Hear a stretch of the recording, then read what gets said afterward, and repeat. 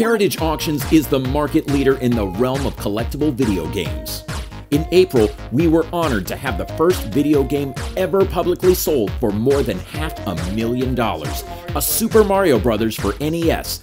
What a 9.6. 320,000 as our next bid.